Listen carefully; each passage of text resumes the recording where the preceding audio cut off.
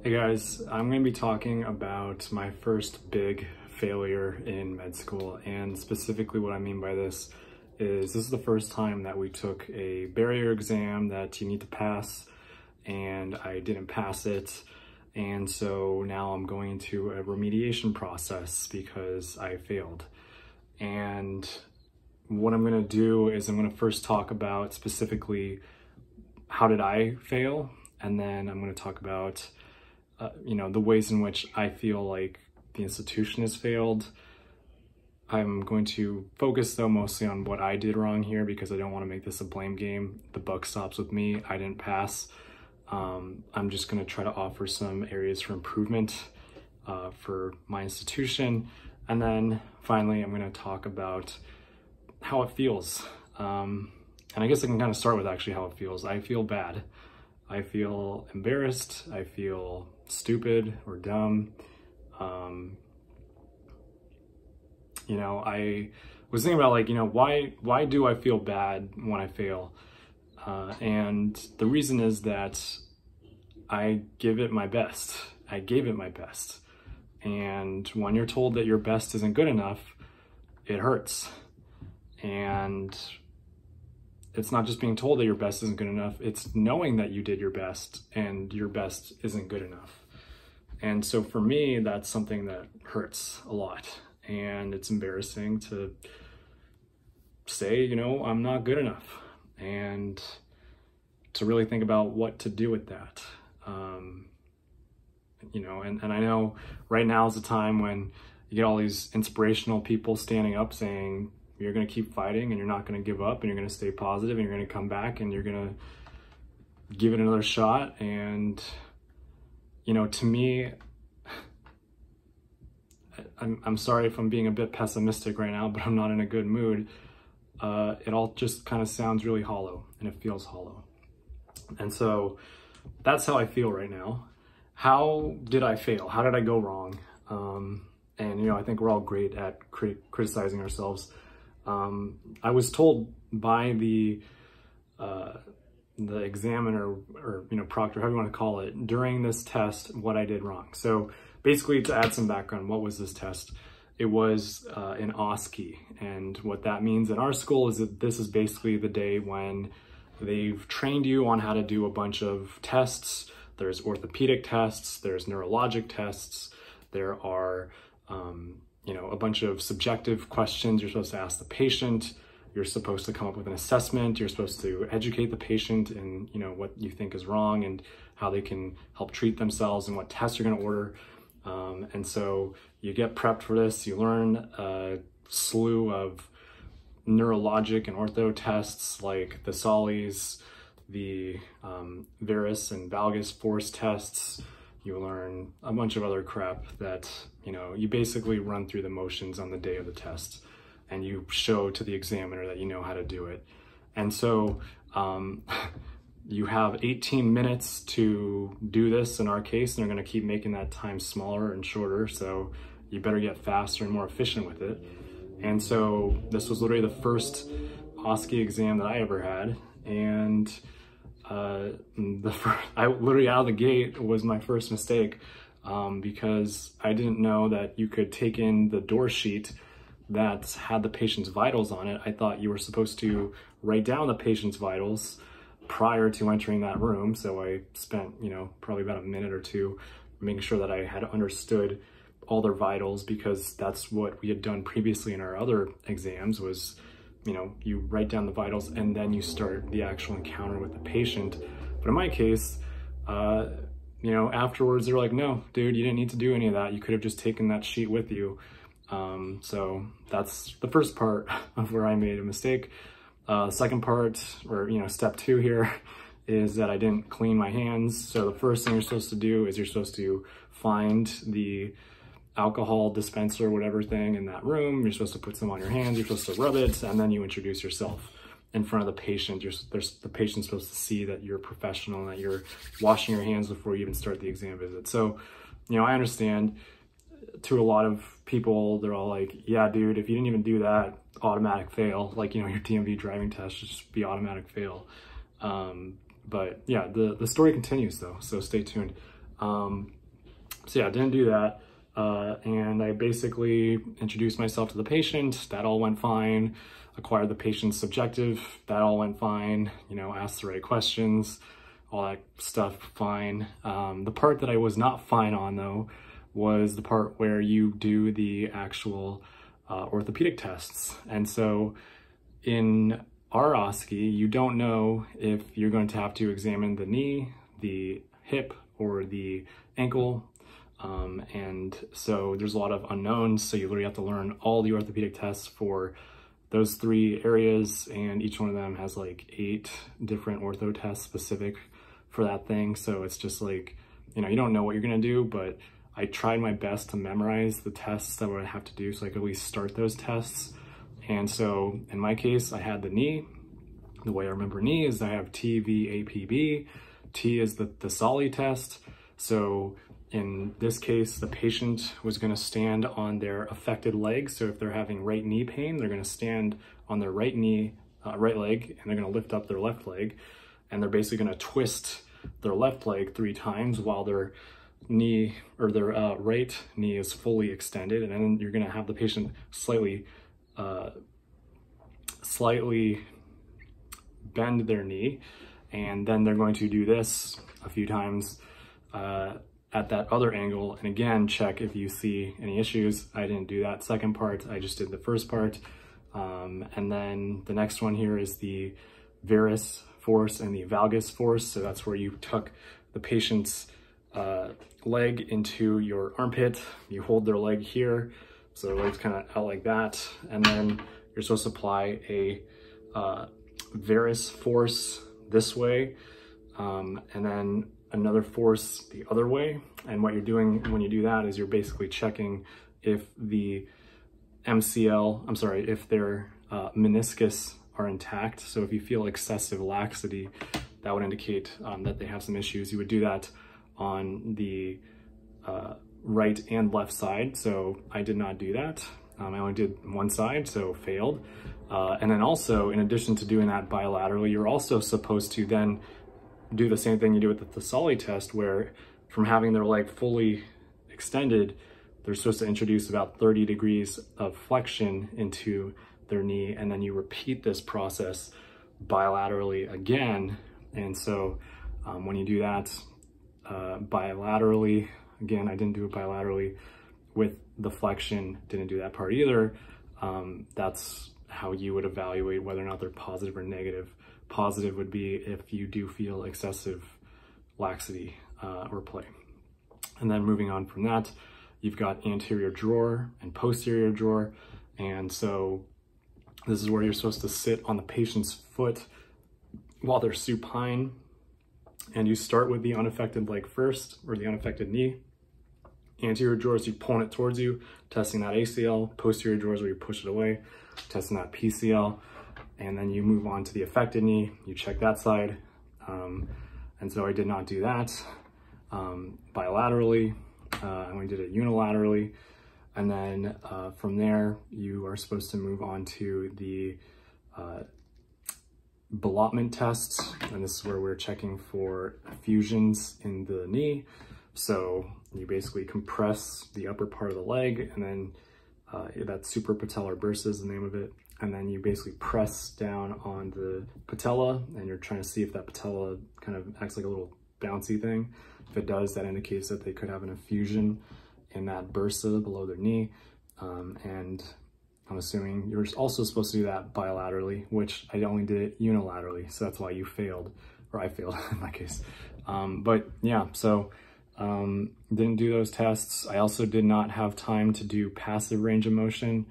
And that's where I'm the one who, if the patient did not demonstrate full active range of motion, I'm supposed to grab the patient's leg and then see how far I can flex and extend it. So extension would be pulling it up like that, flexing their leg would be doing that before they say they feel any discomfort.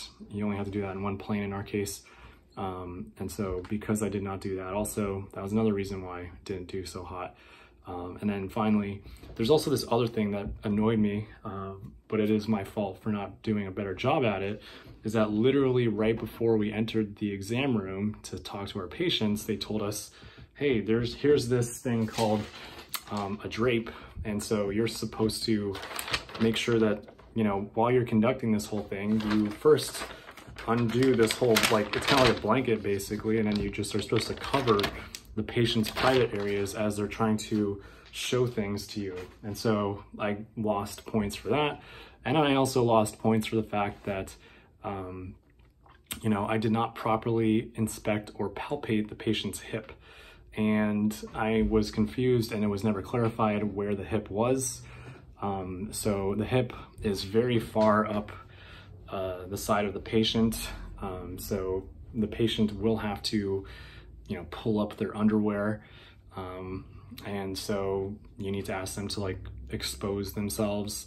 And while they're exposing themselves, you're supposed to put that drape in the way, and you're supposed to, you know, have them hold it up. You're supposed to visually inspect it, palpate it, ask them if they feel any tenderness, and didn't do that. And so, yeah, I ran out of time. These are not things that, you know, I think I would have missed had I had more time, but, you know, 18 minutes goes by really fast when you're in these exam rooms. And, you know, even though it's like, no, it doesn't. This video's not even 18 minutes yet. But, you know, you're writing stuff down, you're trying to remember what you forgot. And I think the other key thing is that we had never been shown how to do any of this stuff prior to them just throwing us into the fire. And that's part of the reason what really frustrates me right now is that they, like, the teachers say you're expected to do this in under 18 minutes. You're expected to type up all of your notes in under 9 minutes or whatever, or 12 minutes, something like that. But, you know, they just have all these time limits. They're like, you need to do these 8 tests. You need to do them bilaterally, and they never show you themselves doing it. So you don't really know how it should look when you're there. Like, I think if you had something to go on, it would make a lot more sense, but it doesn't. So this is how I guess I learned the hard way, and it's embarrassing and discouraging. I will say that you know, I'm just really annoyed right now. But to try to make sure I provide productive, constructive, positive feedback, the first place I would start here is by having the teachers of our classroom demonstrate how to do one of these things, videotape it so that we can all see that it can be done in under this many minutes, and also show us how it's supposed to be done. How would a professional do this? Because I think that's part of your job as a teacher, is to show kids how they're supposed to do things, and not just leaving it up to them and throwing them into an exam room and expecting them to figure it out on their own. So yeah, that's first thing. It's just, you know, if you're gonna tell people what your expectations are, you need to demonstrate those expectations for them. If you're the teacher, in my opinion, don't just tell people it needs to be done in under X number of minutes and then fail them for not doing it. When you run out of time, you're out of time. You don't get to do any more stuff in these exam rooms. That's it.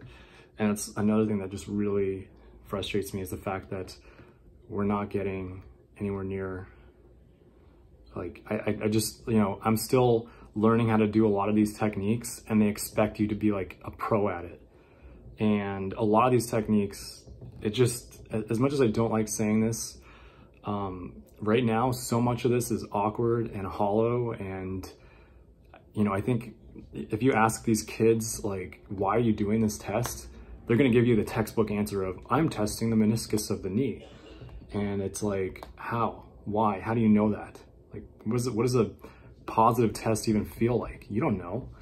And so you basically get all these kids who just learn how to do acting, basically. It's literally just acting, and you're saying the right words and you're doing the right motions. And, you know, it's just, to me, it's frustrating.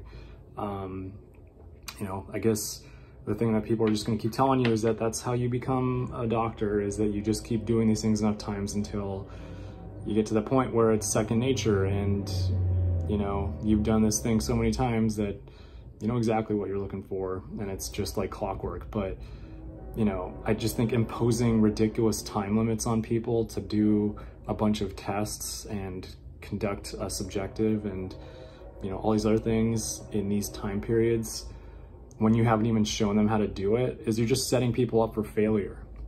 You know, I'm not going to sit here and be like, yeah, I didn't fail. Like, I did fail. It's my fault. I didn't perform well enough. You know, I need to do better. It's simple. But I also will say that I would appreciate it if I was in an environment where people would help me and show me how to do this with these expectations, because I don't feel that that's what we've done.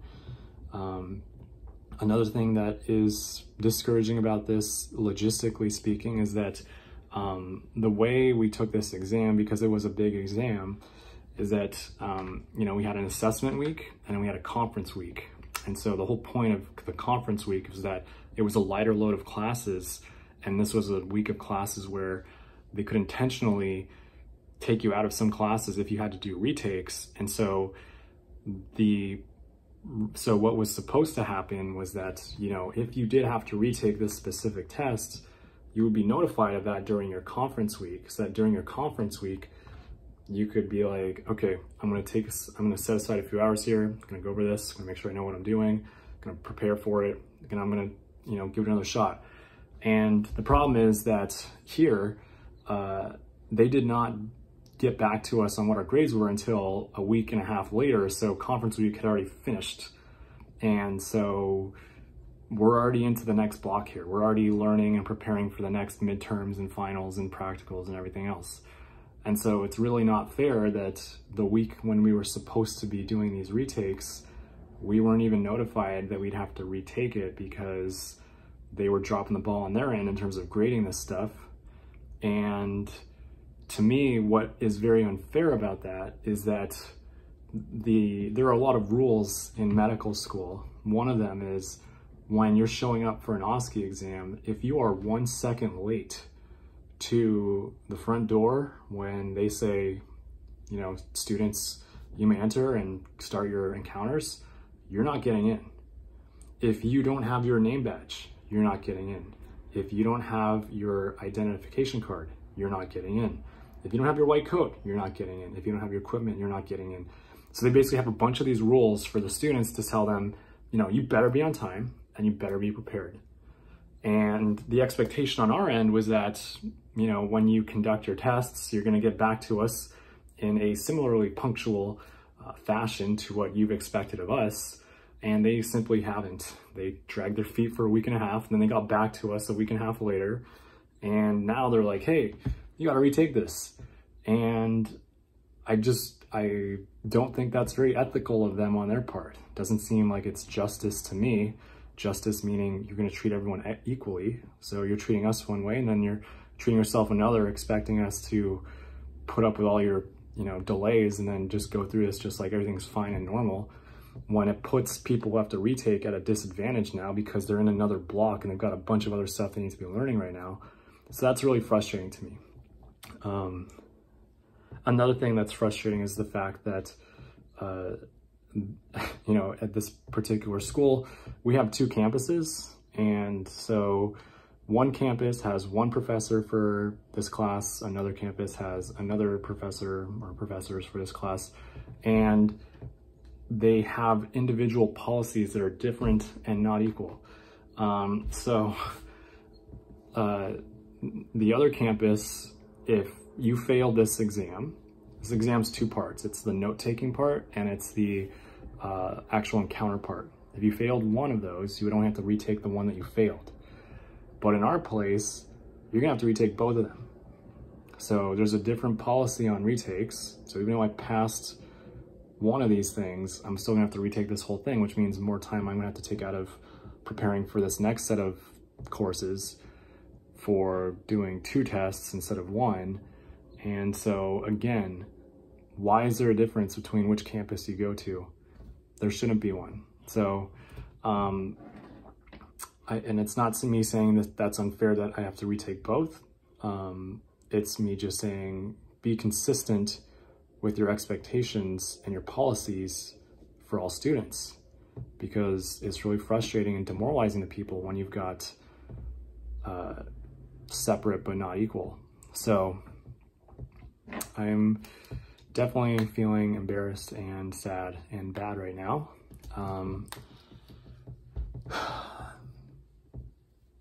And yeah, so I'm gonna wrap things up with that. I know it's definitely a long video.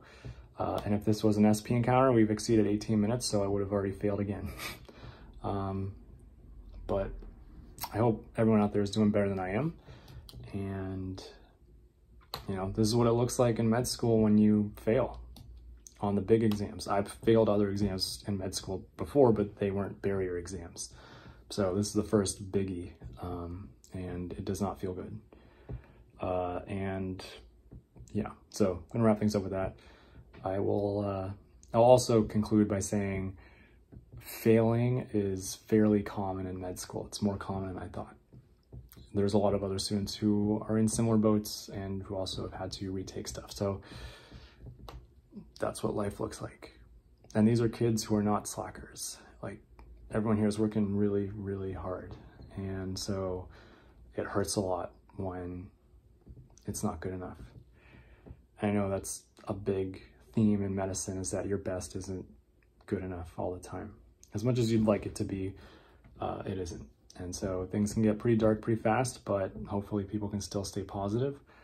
And I'm working on that. I'm really working hard on it. And yeah, so yeah, I will stop with that. Thank you all for watching. Be well.